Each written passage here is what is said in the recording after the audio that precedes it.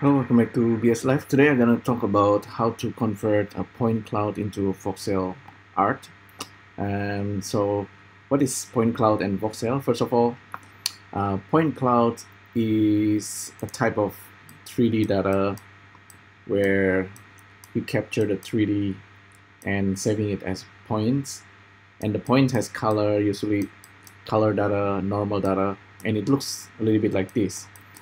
Unlike the normal 3D mesh, for example, like this 3D bike, with a 3D mesh, you have surface and shaders, etc.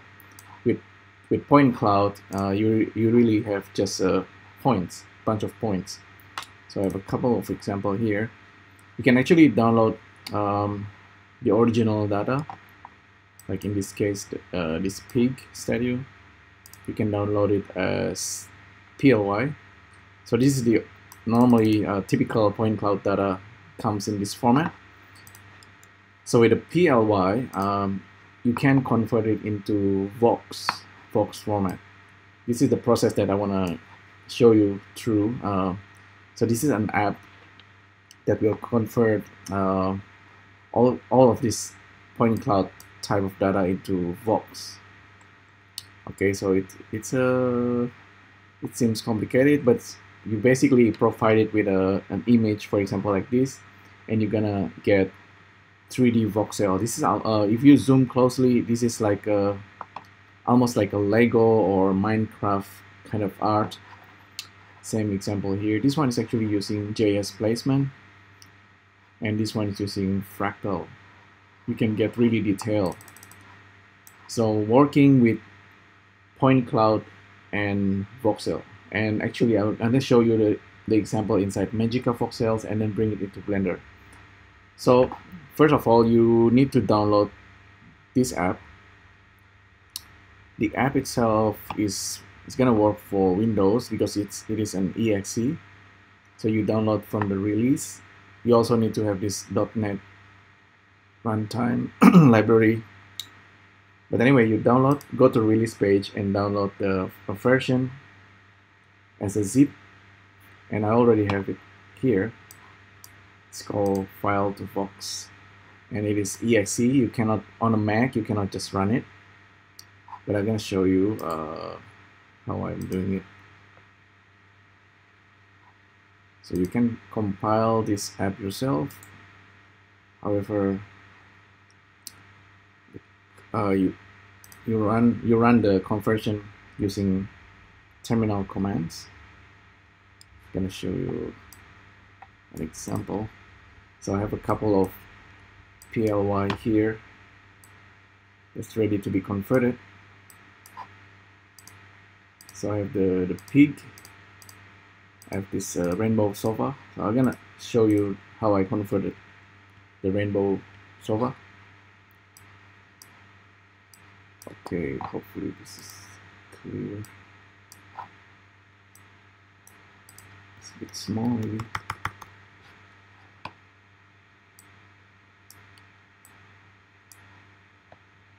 So you need to run it like this: .NET, File-To-Vox.dll, and then this info, and you want to, okay, let's convert rainbow. Oops.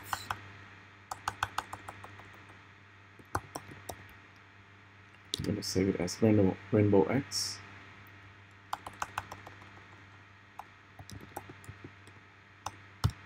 Okay, it's going to look at this file called rainbow.ply, scale it to 50%, and save it as rainbow X. Run this app. It's going to process through the PLY data, look at the point cloud data, and it's going to convert it into box, or like a Lego or like a voxel. Okay, so the process will take a bit of time. In the meantime, I will open this app called MagicaVoxel. So this will go inside MagicaVoxel, and because we are working with voxel data, sometimes the data is quite big. From point cloud into voxel, into something that you can process inside MagicaVoxel into Blender. Okay, so I'm done with this. If I open, oh, it's actually still processing. Interesting.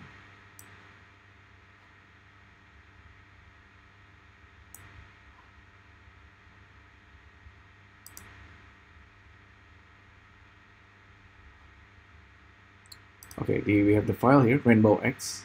This is the one that we just created. Okay, this is the result.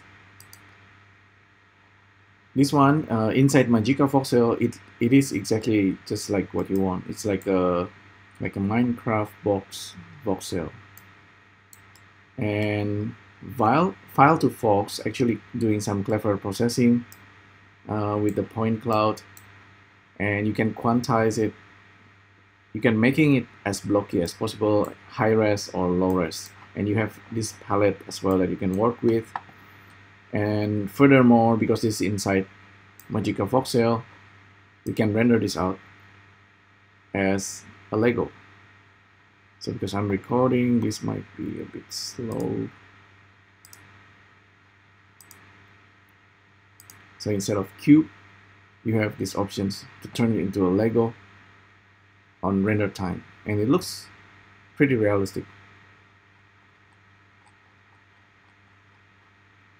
Okay, if I zoom in, you can see. So this is, of course, Magica Voxel, and it has its own rendering engine, similar to Blender Cycles. Sometimes it is more realistic inside Magica Voxel because of what do they call it?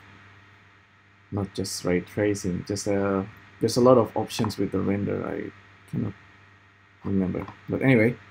So with this already a voxel, you simply export it into a format that Blender can understand, OBJ. You can export it as PLY, but I'm just going to do it as OBJ, Rainbow X, save it into download, and it's going to spit out OBJ files, OBJ and textures already. So it's already a good format that you can open in Blender or export into Sketchfab, for example. So while Blender is opening, I want to show you also a couple of other examples. So like this rabbit on sofa, this one is pretty cool. Okay, rotations. Select all, like to rotate it.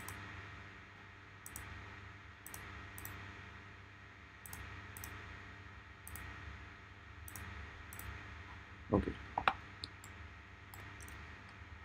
This is something that I scan as point cloud. I remember, or was it point cloud? Oh, but basically, okay, I scan this as point cloud using my iPhone. It's either using PolyCamAI or EveryPoint or SiteScape app. So the app will take the point cloud data, and then I can bring it here, and I can make this kind of Lego looking creations. So but that's basically the process, and you render it as Lego. And yeah, let's stop this. So working with Voxel is actually quite interesting because it's a box point cloud data, and you can kind of resample it into anything. So it's not just from points you can turn it into box, or you can just instance anything instead of just box. It can be anything. So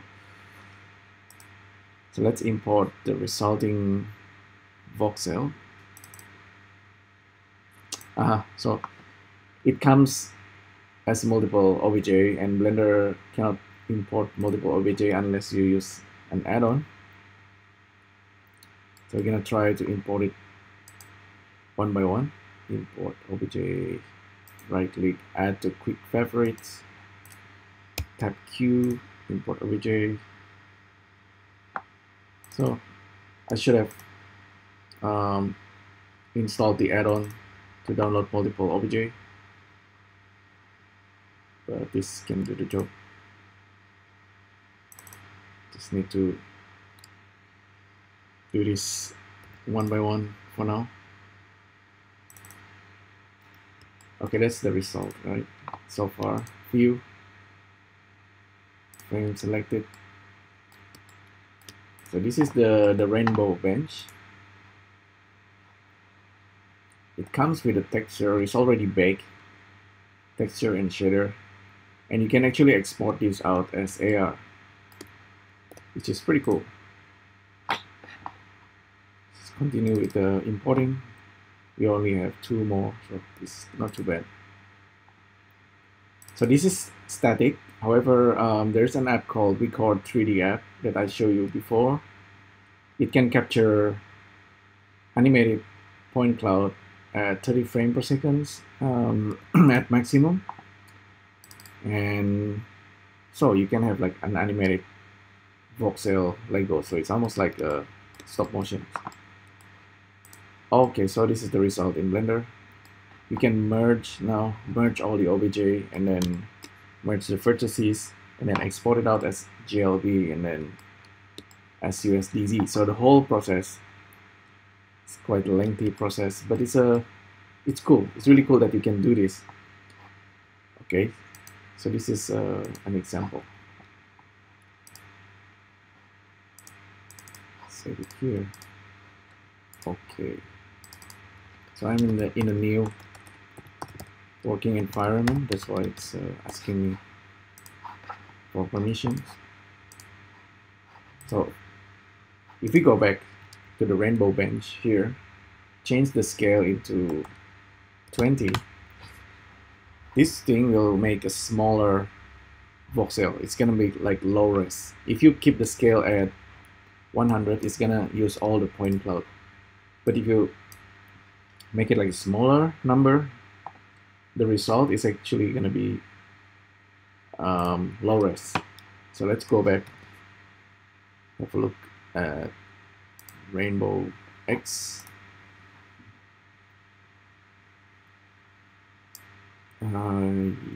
Yes. Okay, see, this is the bench. This one is much more low res than before, right? And if you render this as Lego, this is gonna be kind of cute because it's like smaller resolutions and it looks exactly like the Lego. Actually, you can of course go high res, but this is just me showing you the process. I'll show you also this pig. This is the pig, lower resolutions. This is a pig statue.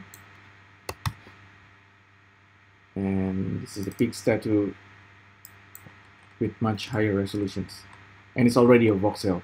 So from point cloud into voxel, all box quality like this. You might like this. Some people actually don't like this. It depends, because with 3D you can do anything. So like I said, this is the original point cloud, which is just dots. Some people actually, the dots itself is actually quite interesting. It's not just like a dots data. You can edit it and you can make the dots larger or smaller. And if you know JavaScript, you can really work on the point cloud, turning it into particles that can react and with turbulence. This is really cool. This is I'm using Sketchfab. Not now. So with Sketchfab, you can change the point size. So this is still point cloud data. The original point cloud is like this. It's the one I captured using the iPhone Lidar. Turn on and off the vertex color. Okay, yeah, this is cool. Point cloud is cool. But of course, from this point cloud, sometimes the point cloud can overlap with each other and sort of So the File-To-Vox app, what this actually does is kind of a clever interpolations, what do you call it, or just to make it efficient. So I think overlapping vertices will get merged together into a single color or something. So yeah, you can actually import, you can make like a voxel data from slices of image. So that's also a really cool ideas to try, like this fractal. I want to try this at some point. But anyway, usually for the final 3D, once this is inside Blender, you can really do anything with it, you know. Combine it, remesh it, turning it into animations. Well, just now I just select all the OBJ and then Command J and then merge vertices by distance. So this is so that everything is becoming a single object. You might want to do this or you might not want to do this. It's up to you. Okay, done. So now you can export this. If you see if it's too smooth, you might want to turn off auto smoothing on the normal. So it's more like voxel pixelated quality. It's very stylized. And in Blender, because this is in Blender, you can add your own lighting and render it using Eevee or Cycles. Eevee, real-time render engine. Cycles, less real-time, more realistic. Some people would just be happy to render inside Magica Voxel. The motion graphics 3D artists usually prefer something like this. In the future, probably from point cloud into voxel, you can just turn it into like a normal mesh using remesher. Yeah, Blender remesher can perhaps just remesh everything into an object. All right, so that's the whole process. Hopefully you find this useful and interesting. Yeah, this type commands to run the app to do the conversions might be scary at first, but it's useful to know this kind of thing, especially if you're a 3D artist or technical artist. Yeah, so thanks to Zarbos for these tools, very useful. Yeah, hopefully you find this useful. Thanks again for tuning in, and I'll see you next time. Thank you. Bye.